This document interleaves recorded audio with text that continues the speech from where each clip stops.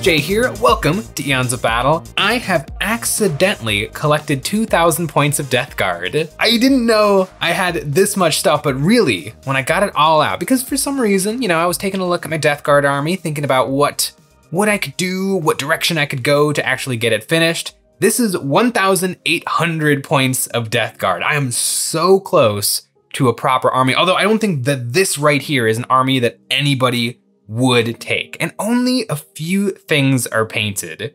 I painted up my first Death Guard. I just randomly bought one of the blind bags, and then I painted it up with a recent paint set I got a hold of, Imperial Hobby Paints. And so I limited myself to only using the paint colors that were in that paint set, and not too long after, this company went under. So the colors that I use for my Death Guard that I love so much and give me the look I love, their days are numbered. I could probably figure out some pretty good lookalikes, but no. This is a Mr. Megorium's Wonder Emporium situation. When these dropper bottles are empty, my Death Guard army is finished. And paint goes a really long way. I do a kind of a watercolory, I paint these guys unlike anything else I paint. I actually feel like they're a little bit more grimdark, a little bit more Blanchitsu, because I always tend to lean towards just classic heavy metal paint schemes. Everything is the color it should be. With these guys, I just take my base colors, orange, blue, and green, and I just slap the paint on, just kind of wherever. And wherever it ends up, that's what color that part of them becomes. And it makes them look really weird, just a kaleidoscopic under the sea look. And I love it. I play these guys so much in Kill Team, and that's part of why there's such weird numbers of things actually painted up for this army. But the actually finished stuff is pretty light. I've got 9 actual Plague Marines. I don't know how I have 9. I guess it's 7 plus 2 of the blind bags. So yeah, actually I figured out exactly why I have 9 Plague Marines. Also Games Workshop and Plague Marines. You can take them in squads of 5, 7, or 10. 7 come in a box. So even though I have a box of Plague Marines, and then I guess I have 2 more because I have the Christmas Battle Horse from a few years ago, 7, 14, 21, I still have a weird number of Plague Marines because I want 3 squads of 10. That just feels right to my brain. Although, let me know in the comments below, maybe squads of 7 is the thing and I am set up, ready to go. I also have 8 Poxwalkers because that's how many I need for Kill Team. I do like the Poxwalkers a lot, even though they're not crushing it in 40k right now because they don't get access to free weapons like a certain other unit that we'll talk about in just a little bit. I have a single, I call this a Chaos Spawn, but actually this is an old school Beast of Nurgle from Warhammer Fantasy, and I love him. He is the weirdest little slug man, seal, the Hydra monstrosity. He's so, look at that face. Look at that face. That is like an Invader Zim character right there. He is so great. I think you can take Chaos Spawn in squads of 1. I don't think you probably should. I think I would love a squad of 4, but you can't take them in squads of 4. You can only take them in squads of 2. So I'll have to figure out some other way to get some more Chaos Spawn, but I love this model. He's heavy. He is a big ol' lump of lead. And that's kind of, I never planned on getting into Death Guard. In fact, Death Guard kind of missed me a little bit because back when the Age of Darkness box came out, I was in college pulling all-nighters in architecture school. Oh, it was miserable. I don't think I touched paintbrush to miniature for a year. It was horrible. Well, I mean, it's fine. It was horrible. And so that box completely missed me, but I've slowly been getting to dip my toes into the Death Guard now and experiencing all of the fleshy goodness. And weirdly, I have just managed to get myself to 1,800 points. I have actually painted a Lord of Contagion. I love this guy. This guy really solidifies that this color scheme just looks really good and it's gonna look great across an entire collection of miniatures. He is large, he is in charge, his base is covered in maggots. I just like looking at these models so much. I should paint more stuff a little bit more stylishly because it's just fun to look at. Instead of being like, yeah, his pants are blue. It's like, no, his pants are orange transitioning into green with verdigris. And then there's something dripping down the back of his leg. I don't want to know what. It's so great. It's so much fun to look at. Also, one fun thing I like to do with my Death Guard is I tried not to use helmets. The Death Guard have Mark III helmets, which look really, really good, but I do like the bare head look for Death Guard. I think it just makes them stand out a little bit more because I like to go really, really pale on their faces. A few of the weirder additions I have given to this army is these guys I found at my friendly local gaming store not too long ago, and these are the Greater Drones of Nurgle, Greater Plague Drones of Nurgle, an old Forge World unit. They're shrimpies. They're little, well, not little, they're kind of giant shrimpies. I don't know, because these could stand in as two different units in this Death Guard army. They could stand in as the Fetid Bloat Drones, or they could be the Greater Plague Drones. And I don't know if I want to run them as the index rules or if I want to count as them for the other droney vehicle in the Nurgle army. It's all hard. One thing I absolutely need you guys' help with is how do you make a Nurgle army? I've read the data sheets, I've read the index, but I play Space Marine. I don't play any Chaos. Actually, I have never played a Chaos army in 40K. I don't think. Maybe in high school, I played my friend's like Chaos Undivided Warband, but I don't know. I don't have a lot of vehicles, so I would assume I want to have some vehicles in this army. But yeah, I really don't know anything about starting a Death Guard army, but I'm sure I did it right. I'm sure my random impulse buys over the last 3 years has built an incredible, tournament winning Death Guard list. And speaking of tournament winning, one thing that I actually lucked into is my Kill Team Blooded team. The Chaos Cultists are actually really, really good right now because of all of their free war gear. And I painted up, instead of 14 units, I painted up 18 operatives for Kill Team, which pretty much gives me 2 perfect squads of cultists. So I just paint up 2 more little guys. And I didn't use my Death Guard colors for these guys, but I actually got pretty darn close with just my normal paints. I think these guys are mostly slap chop speed painted. And so I think these guys actually fit pretty decently next to my Death Guard, and will give me an excellent opportunity if Games Workshop ever goes down the Trader Guard rabbit hole, because I wouldn't mind doing a little bit of Trader Guard. I actually found this thing in my collection, which started its life as a Russ years ago in high school. I think I decided to turn this into a terrain piece because it was missing almost everything that you need for a Leman Russ. And so I took paper and I made this little weird turrety thing out of paper. Trader Guard comes back and I need a Leman Russ. I would love to just start out with this weird kit bash that I don't even remember what I was thinking back in the day, and turn this into a proper Trader Leman Russ. I think that would be really, really cool and look really good alongside my Blooded. My Blooded also have different bases that I kind of like. They're Cork Towers, but I think in colors, they match well enough that they would look really good on the tabletop, but are separate enough that they could actually one day diverge into 2 separate armies, and that'd be pretty pog. But speaking of things that are absolutely pog, these Greater Blight Drones are really, really, really cool. But one thing I have that I am in love with is the Nurgle Demon Prince. I bought this guy on a whim years ago because Games Workshop was doing another price bump, and I was sure that the days of Finecast resin were numbered. So I picked this guy up, and then he left almost immediately after I picked him up. And so I have one. I like the new Demon Prince that they came out with, but it's not very Nurgle-y. Sure, it comes with a single Nurgle head, but that is the only difference. This guy is a booger.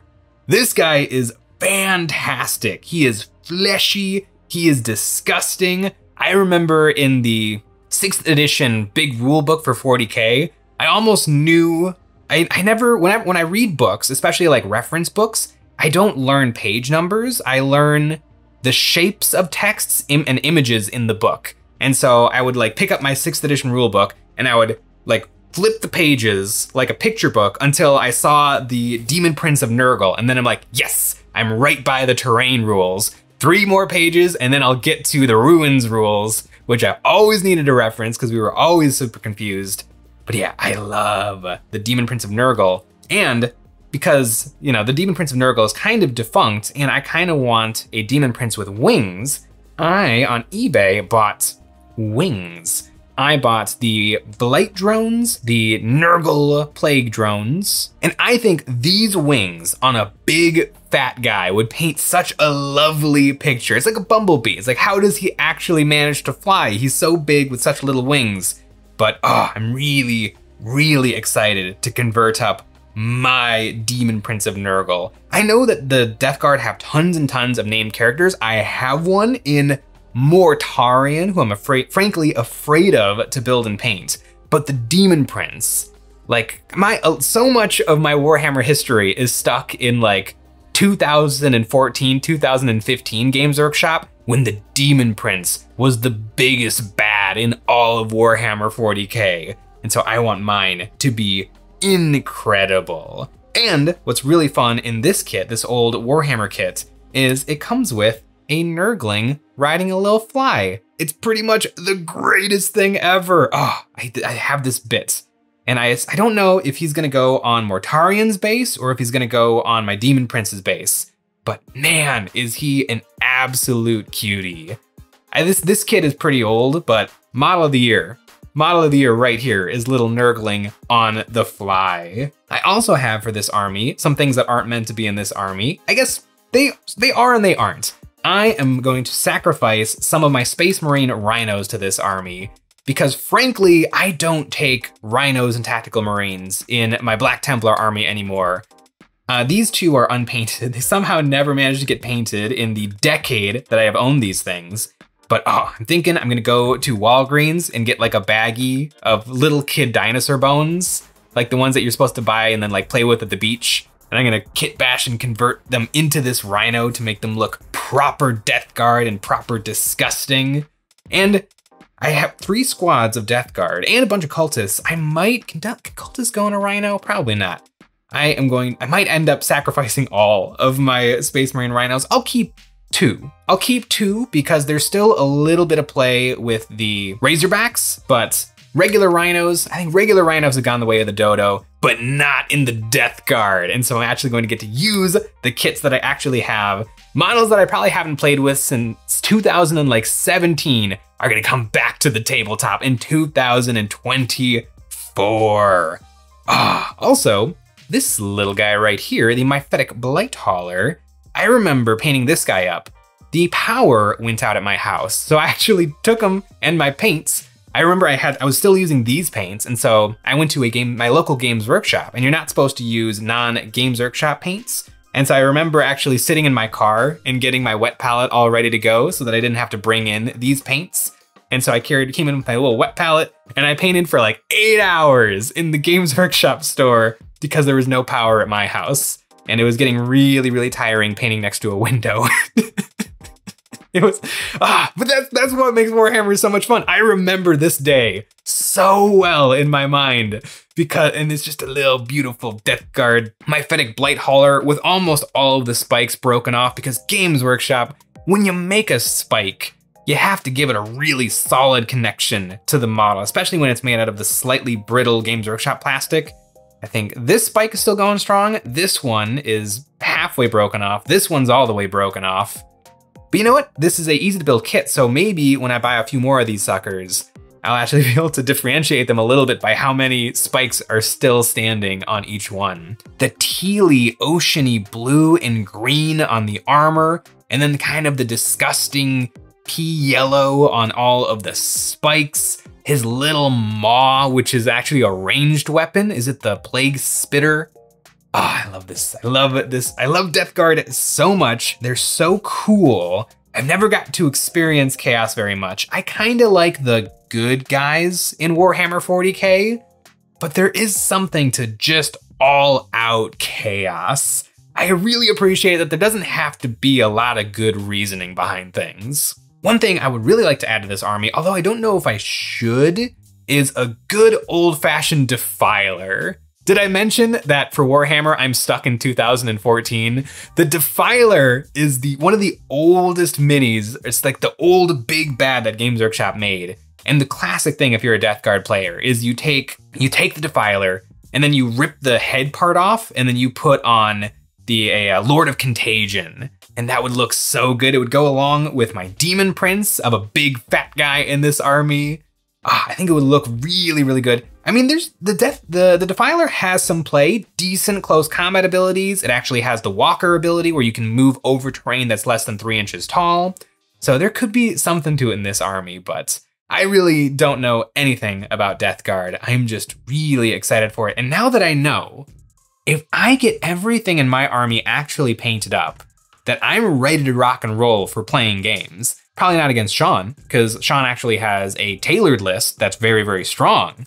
But, you know, in my games against Nick, where we actually try to have fun, it would be such a good time.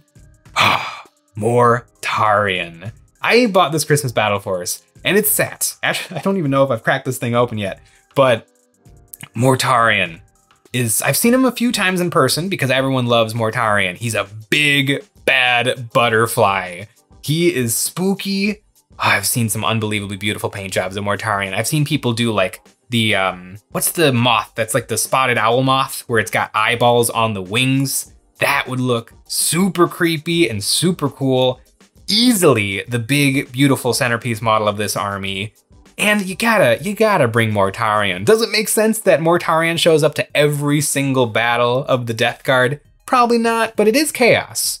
He could be in a few different places at once. And the places that he is every single Death Guard army across the world.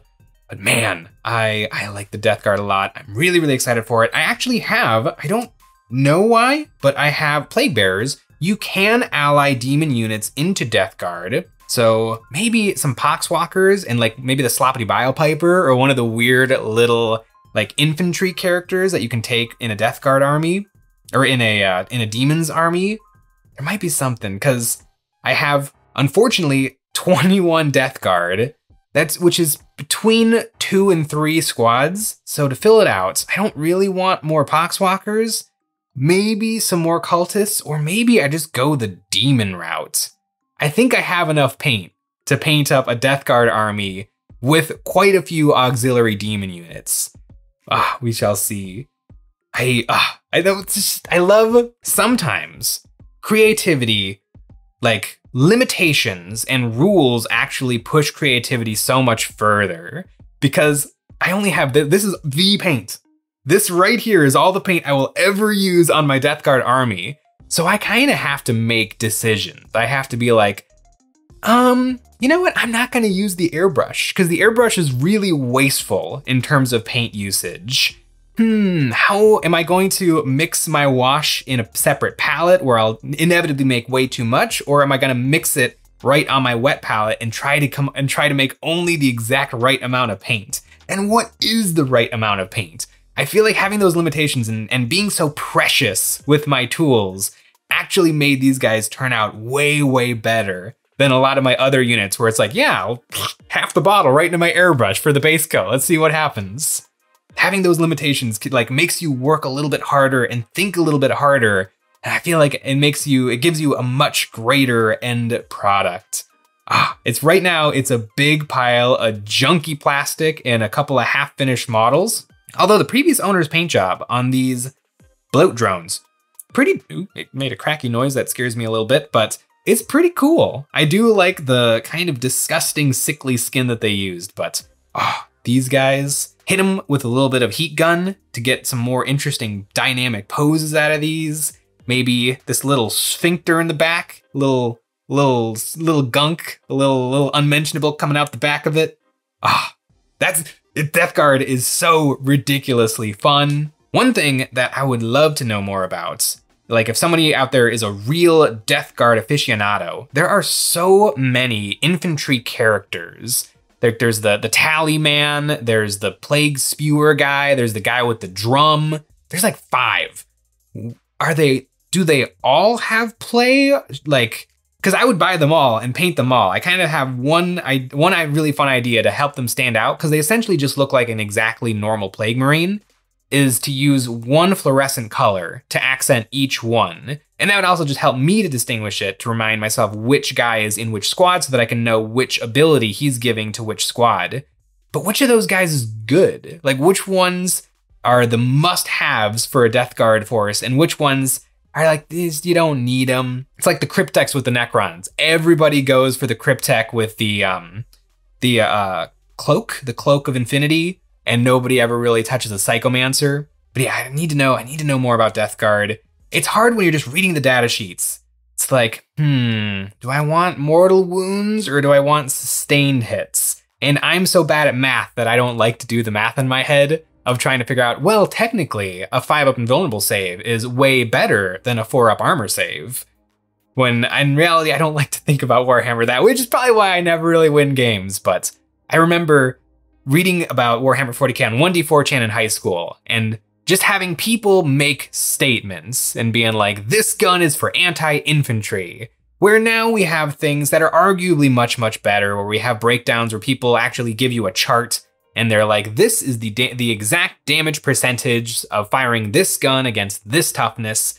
And then once I'm just kind of reading the chart and I'm like, it does 2.5 wounds to a Terminator equivalent, but it only does 4.1 wounds to a Marine equivalent. It takes some of the fun out of the game for me, because if it's math, I would like to just play a computer game where the computer does all of that work for me. And for tabletop wargaming, I like to just paint goopy, poopy Plague Marines and march them forward and let their contagion grow. Because the special ability of the Death Guard is, as the game progresses, bubbles of plague appear around all of my units, and they actually negatively affect my opponent's models, which is such a genius ability. It's so flavorful and it's so much fun. It's like the opposite of the Leagues of Votann, where the Leagues of Votann just have a bucket of tokens that they can hand out and be like, okay, everybody I handed a token to, it's -1. It's not fun, I guess. It's grudge tokens, so it's like, I don't like those Chaos 8-bound, so they called me a mean name. They made a Yo Mama joke, so they get a plague. It doesn't feel as much fun as just the plague growing. I've read novels that include the Death Guard and just the terror of just the landscape turning to just ash and goo. It is very flavorful and very fun. The Death Guard are for sure my favorite flavor of chaos. It could change if Games Workshop ever decides to do Slaanesh, but I don't. At this point, it seems it's probably inevitable because it is a faction in Warhammer 40k, but man, they haven't touched it or even teased it by now. It's hard to believe it'll ever happen. They ain't putting Slaanesh into 40k 11th edition launch box. They're not gonna do that, but they did do it for the Death Guard in 8th edition. One other super random thing that I happen to have, and I don't know where it came from, and I don't know what kit this could possibly have come out of, but I have a Warhammer Fantasy Plague banner. It's really cool. It's got lovely tatters and it is topped with a little fly. So I'm gonna have to find the perfect place for this. I don't know if I like banners on flying units, so that's why I probably am not gonna put it on my Demon Prince. Maybe somewhere on Mortarian's base, or maybe if I actually manage to get some vehicles for this army, that would be a lovely place for this old lead banner. Really, this banner is more of a terrain piece than an actual like miniature piece. But speaking of terrain, did you know we have tons of terrain over on our Patreon? Over there, we have a new set of terrain every month. This month is the modular Gothic buildings. These impressive structures are designed with competitive wargames in mind. They're the perfect size, shape, and have functional windows for all your line of sight blocking needs. And to spice it up even more, we have Grimdark Cherubs, perfect for decoration. So folks, and especially those Death Guard players among you, please help me out in the comments below. What should I add to this army? What should I paint next? What should I expedite so that I can start playing like 1,000 point and 1,500 point games of Warhammer 40k? What are must-haves for the Death Guard?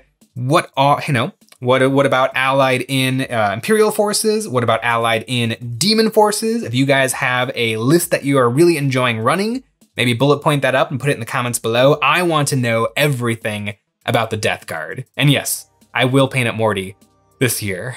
Gonna have to clear my schedule. It's gonna be a project. Thanks for watching.